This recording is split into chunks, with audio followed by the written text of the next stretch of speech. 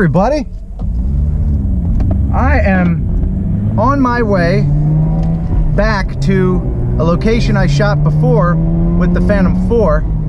This is Billy Tripp's Mindfield. It's a sculpture that this guy, Billy Tripp, made himself on his own time with his collected materials from around the state. This is in Brownsville, Tennessee. And I'm bringing you back there to demonstrate the camera on the new Phantom 4 Pro. It is absolutely incredible. 20 megapixels, mechanical shutter, and it even came with a car battery charger. So you can charge them in the car. Very handy. Hey, quick side note, I have dash cams in my car like this, and I just caught something that was pretty incredible. A hawk swooped down in front of my car and picked up a mouse that was running on the side of the road, and I got it. I got it here. I'll show it to you right now. Here it is again in slow motion.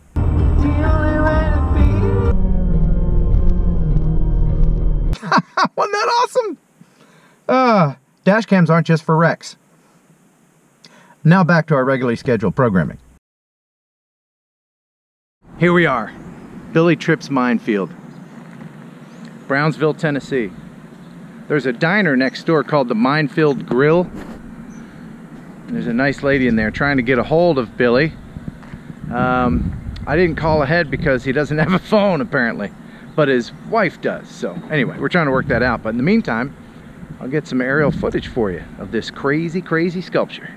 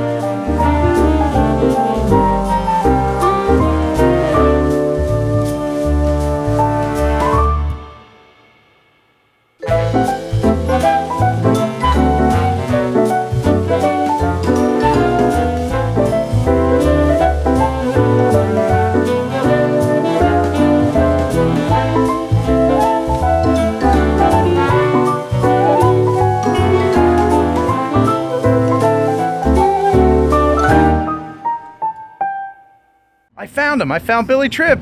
How you doing, man? Oh, I'm wonderful. Yeah, good to see you. It's a perfect day, isn't it? Just a wonderful, great day. It is. And Billy was nice enough to allow me to strap a GoPro on his chest, and he's going to do a little climbing, right? That's right. Okay. Well, good luck, sir.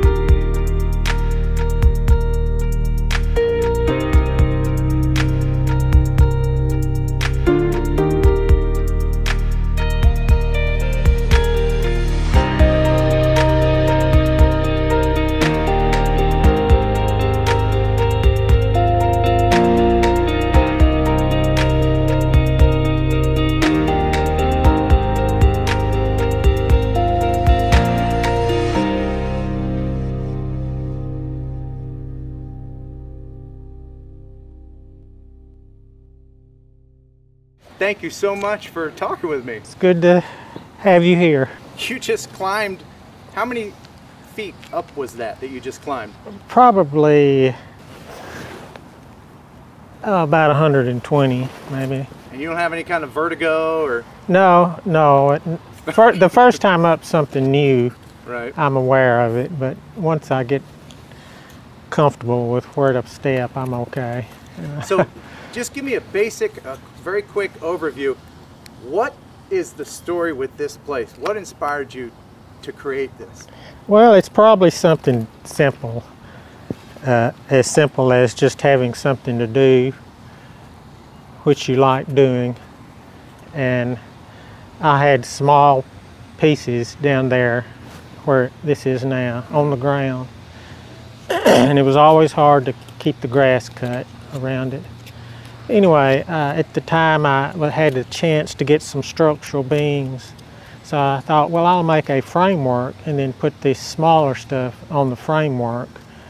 And then it grew from there. And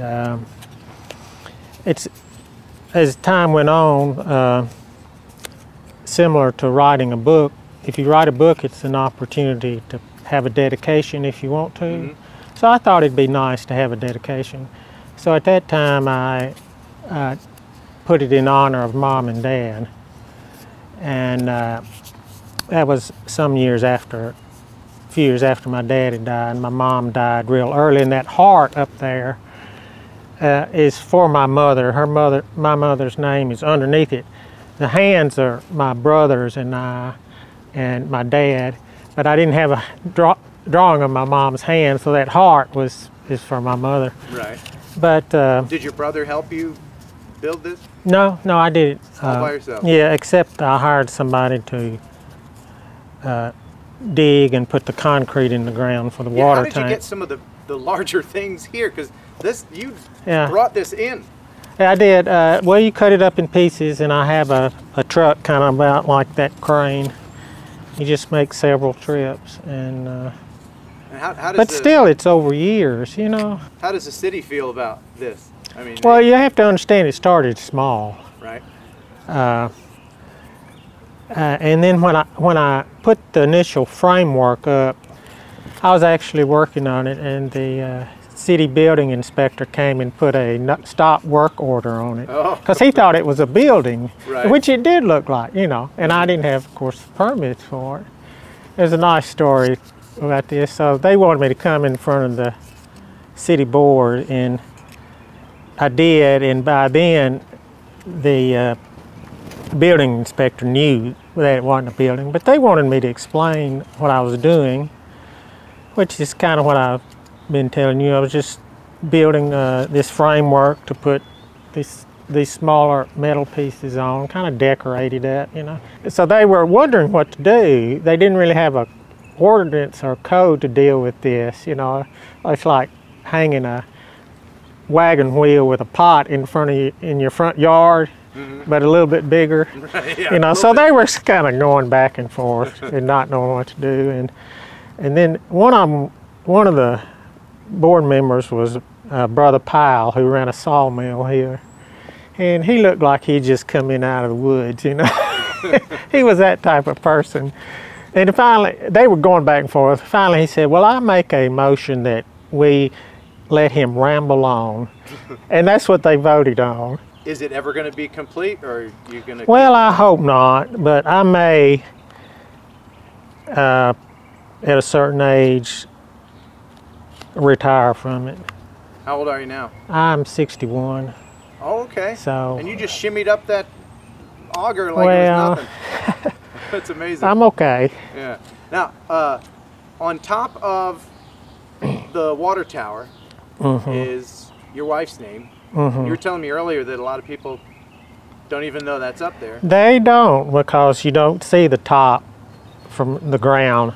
But during the time I was putting up my tank, I was keeping a journal, and in the journal I was dealing with my dad's death.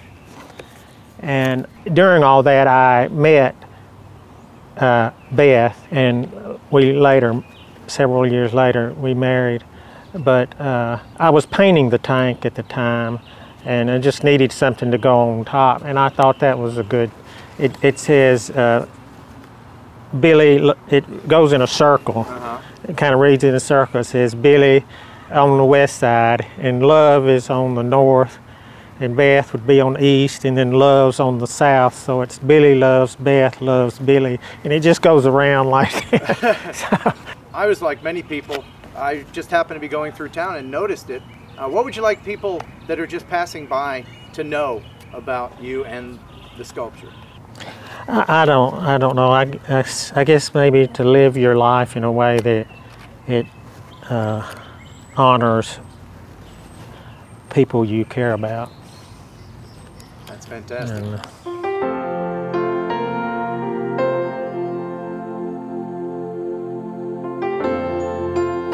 Thanks for watching. Thanks for subscribing. Thanks to Billy Tripp for climbing this huge sculpture behind me. You know, if you come to visit here and you want to check out the sculpture, it is large, so you might have to actually crane your neck to see it.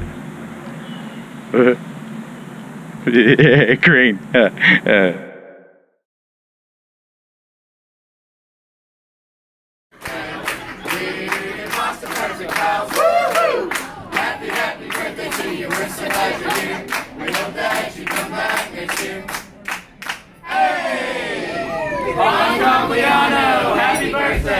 The one thing I hate about eating in public is you never know when you're going to get attacked by a birthday song.